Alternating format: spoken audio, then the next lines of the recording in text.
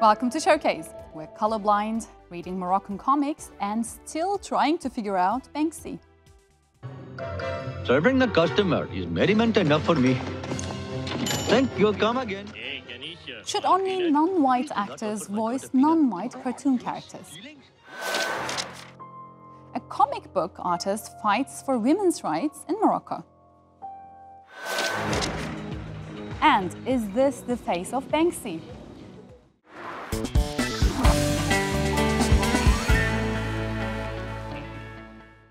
Colorblind casting. The term mainly describes actors portraying characters of a different race.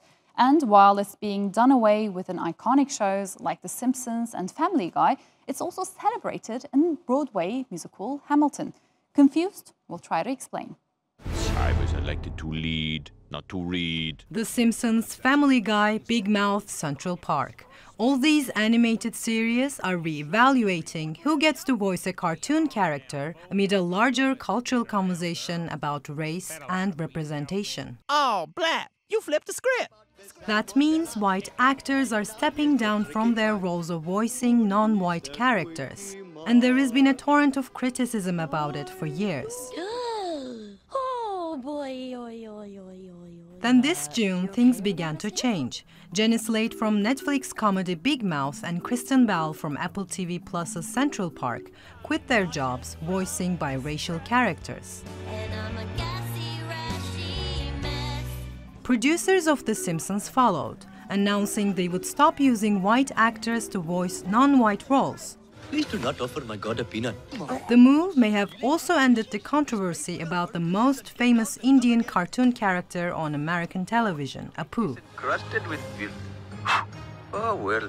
Even though Hank Azaria, the voice of Apu for almost 3 decades, stepped down from the role in January, the creator Matt Groening had faced pressure for saying Apu wouldn't be written off the show. Whistle, wazzle, woozle, wait. Family Guy also fell in line, with actor Mike Henry saying he'll no longer voice Cleveland Brown after a 2-decade run.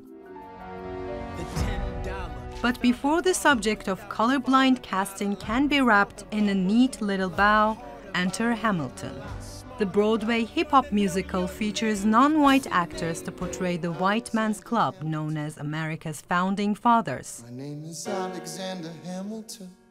It's an aspect of the show that critics have called refreshing and has contributed to Hamilton's wins at multiple awards shows. But isn't this colorblind casting?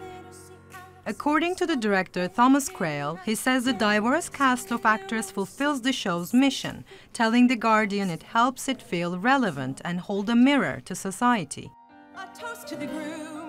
So the question remains, is the entertainment industry cancelling colorblind casting or defining who's allowed to do it?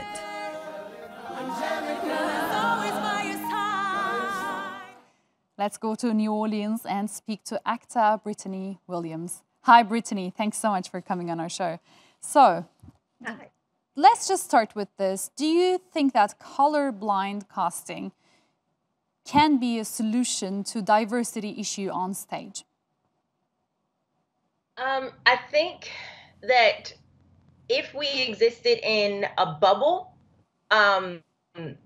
where race had no meaning, then colorblind casting could possibly be a solution. I think I like to refer to something known as color conscious casting.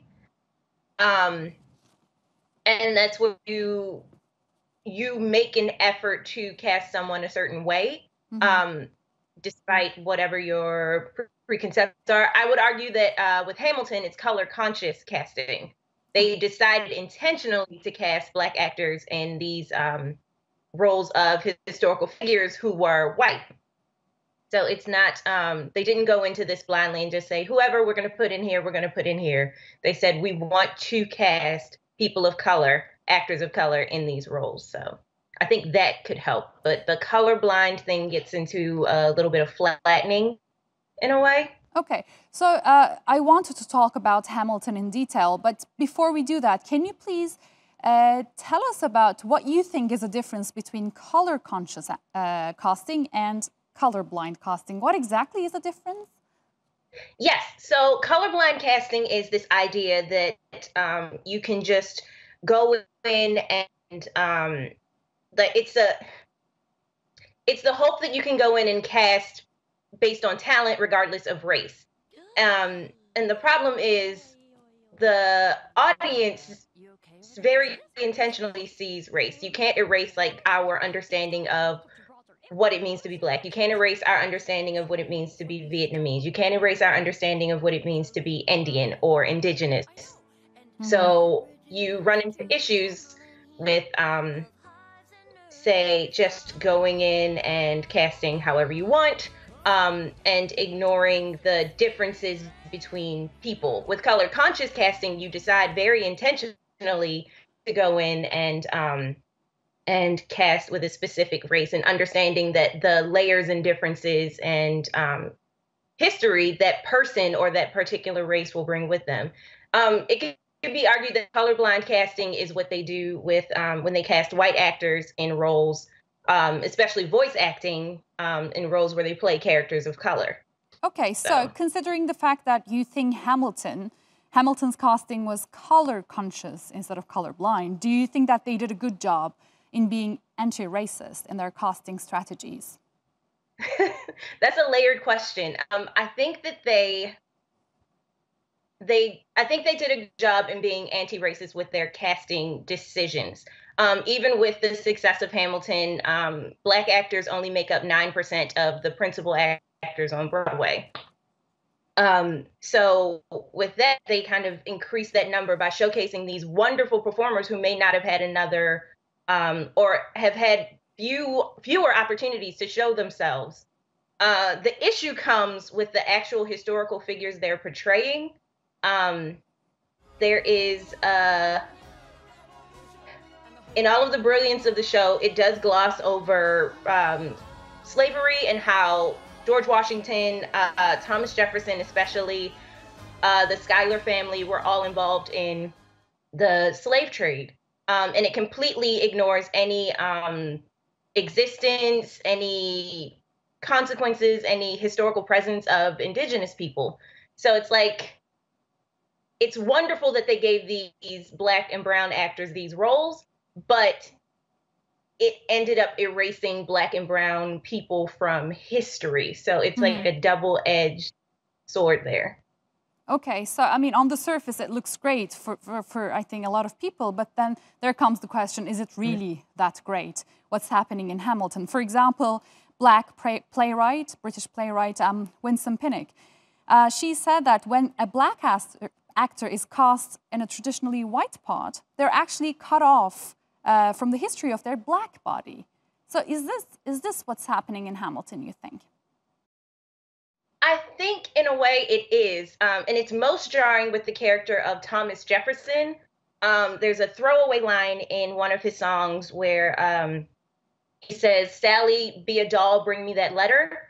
And understanding what we know about Thomas Jefferson and his history, Sally can only refer to Sally Hemings, the woman who was his wife's half-sister and who he held as a slave and sexually abused for all of her life, and also kept all of the children they had together enslaved as well. So it's like that, being a Black actor singing that line allows it to be thrown away in a quite jarring, historically dishonest way. Okay. So, I mean, we're talking about different strategies, obviously. How can we be more diverse without ignoring race and the implications of race and colored bodies? And how can we stop flattening and expanding all the complexities that accompany, you know, colored skin? Right. When you lay it out, it sounds difficult and unsurmountable and impossible. But it's something as simple as inviting the people you cast to bring that to their roles.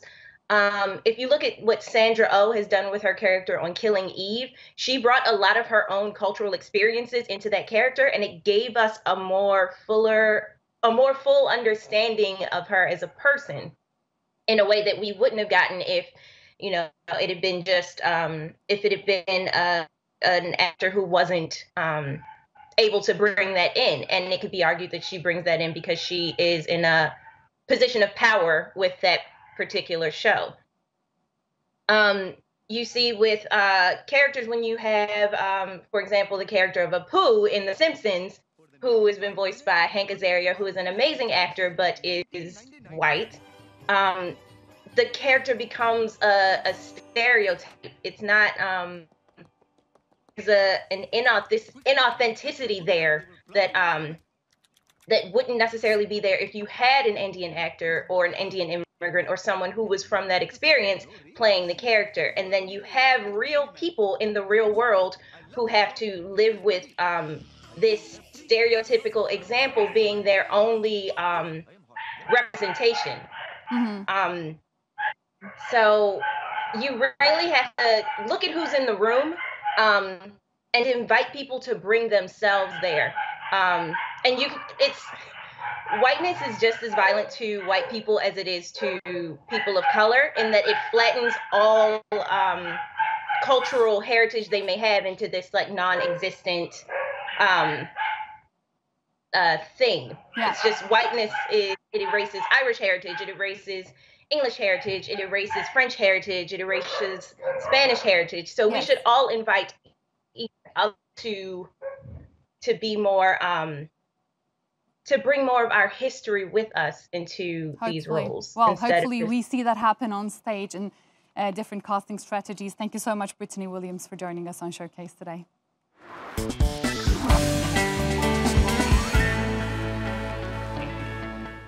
Movie theatres are closing down, either temporarily or permanently, because of the coronavirus.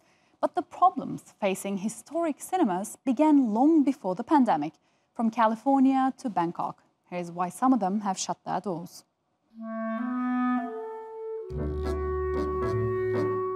The Century Cinema in Corte Madera, California, had been operating for more than 50 years until it shut down recently. You would think the coronavirus is to blame, but actually its lease ran out and wasn't renewed. Same story goes for Istanbul's Rex Cinema that permanently closed in late March. As for Atlas Cinema, another landmark movie theatre in a different part of the city, it had to shut its doors because Turkey's Ministry of Culture and Tourism plans to reopen it as a cinema museum. But the latest historic movie theatre that filmgoers and its owner were sorry to say goodbye to was Bangkok's Scala. For the past decade, it had been struggling to stay profitable due to competition from multiplexes and new media. When we look toward the future, I don't know if businesses will pick up. Anyhow, the lease expires at the end of this year, so I decided to stop the business now. The iconic Art Deco cinema that opened in 1969 is a place where a lot of people who grew up in Bangkok came to see movies. This is a place where there's a lot of collective memory of the people who grew up in Bangkok. And as a symbol, it's a place of elegance. It's a place where cinema is celebrated. Whereas in the modern era of multiplex, cinemas are utilitarian.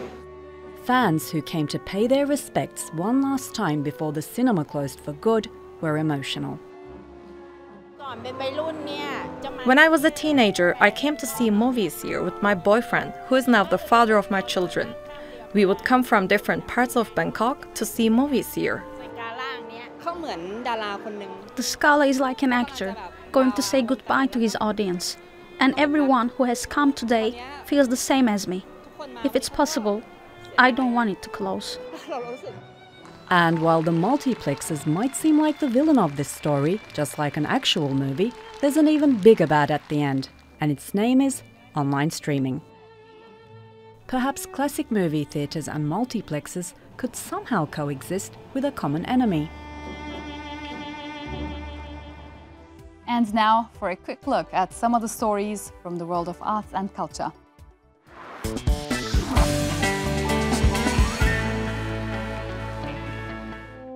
Art historian Frank Popper, who influenced generations of artists, has passed away at the age of 102. Popper's studies was the first to look at the intersection between technology and modern art. He was best known for elevating the development of virtual art. The UK art shows, Frieze London and Frieze Masters, have been cancelled over the coronavirus pandemic. The fairs, which were to take place in October, will be replaced with online viewing rooms. Frieze New York did something similar with a virtual show last May. Well, despite record numbers of coronavirus cases across the United States, the Massachusetts Museum of Contemporary Art is reopening. After a nearly 4-month hiatus, the museum is welcoming its visitors with new social distancing restrictions. The nearby Norman Rockwell Museum and the Clark Art Institute are also expected to open their doors.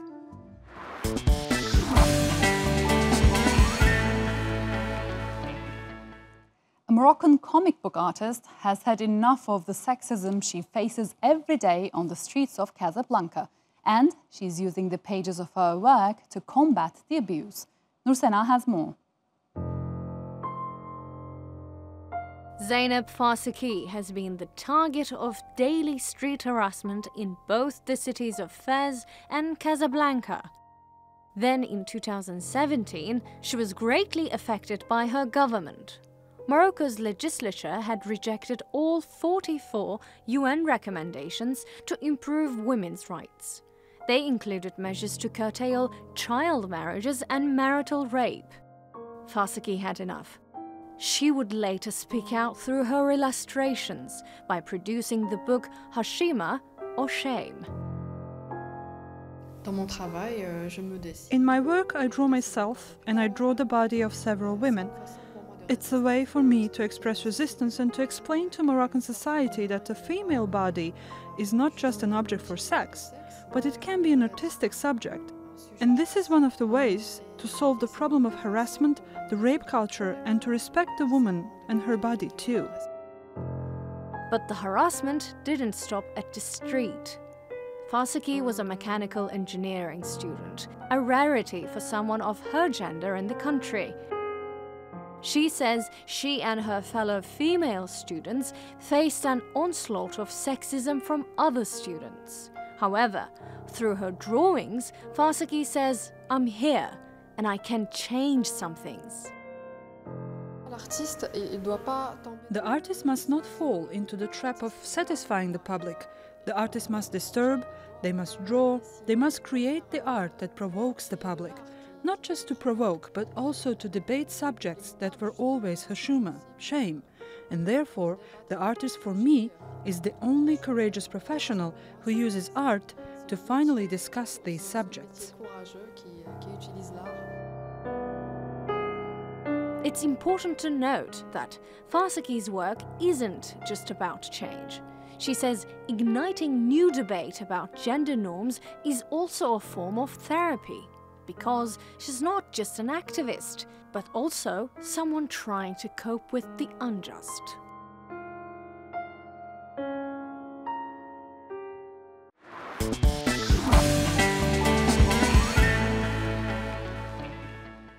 Paris's National Ballet has faced workers' strikes, a major resignation and a lockdown. Now its dancers are returning to the stage, but is the turbulence over?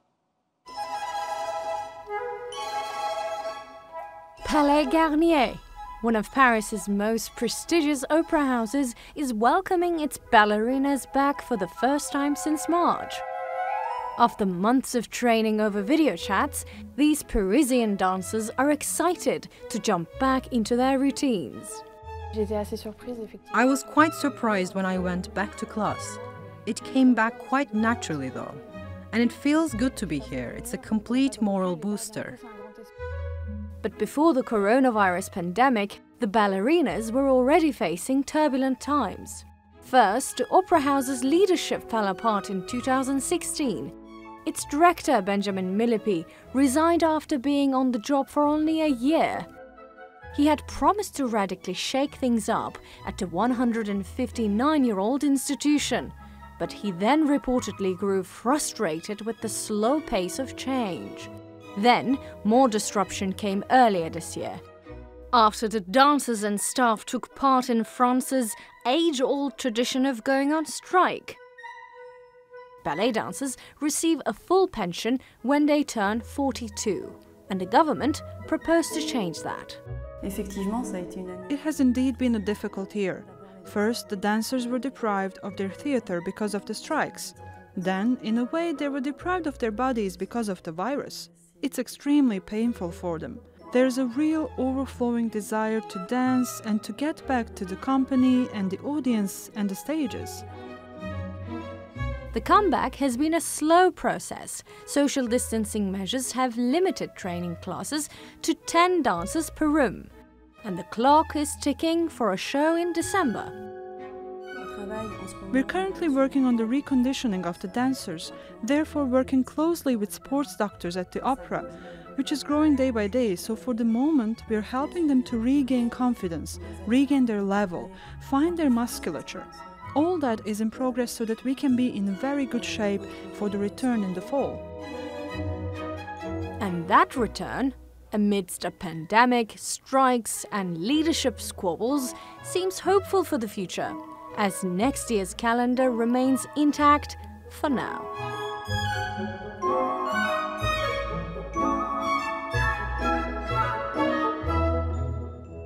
So, while ballet has become a tad more mainstream over the years, it's a costly art form to learn. But a dance company in Nigeria hopes to change that. Here's Zainab. Bumpy and muddy, not a very suitable surface to be performing a pirouette, but it's a piece of cake for Anthony Majo, who is a student at the Leap of Dance Academy in Lagos. Back at the school, pupils are preparing for their rehearsal. Normally, these suburban kids couldn't afford the ballet equipment, but the studio has them covered. And reach back as far as you can. The school's founder is self-taught dancer Daniel Ajala. He opened it in 2017 after studying the dance moves online and in books. For my years of understanding and reading about ballet, I know the ballet is actually for people who are actually who have money, who are from very high class, because ballet is expensive. And in this area, I know that we can actually afford the luxury of ballet or dance education. So I think it's actually a very beautiful art to introduce to our people here, because it will actually help them to know that this can be done also by themselves, by indigenous people. So I want them to be able to enjoy what is happening abroad or other places. Thank you. Ajala managed to recruit more children as time went by. Today he has 12 students aged between 6 and 15. But when he first started teaching, some of the residents in the neighborhood weren't so happy with what they saw. When we started ballet here, people were like, what are they doing? Is it not so indecent? No, it's not a Christian dance, because the area is like mix of religious people, and like, no, they have to wear all those revealing clothes and they have to lift their legs up and all of those things. So we were just trying to make sure that, orient them that this is not a bad dance. It's not an indecent dance. In fact, ballet is a very disciplined form of dance that is very, very important in the growth of a child. Olamide Olawole is one of the older students. She hopes what she learns at the academy will pave the way to achieve her own goals in life. My dream is to make children around the world to be able to share the same dance experience, the ones that are interested in learning dance. I want them to be able to express their feelings through dance, and maybe one day I'll become a dance teacher too, and be able to gather children and teach them how to dance. Some estimates say raising a professional ballerina can cost around $100,000. So it's fair to say what Leap of Dance Academy is doing for these kids is priceless. We're almost done with this episode of Showcase. Please remember to like, follow and subscribe to our YouTube, Insta and Twitter accounts. But before we go, the underground artist Banksy has made a rare appearance on a literal underground train.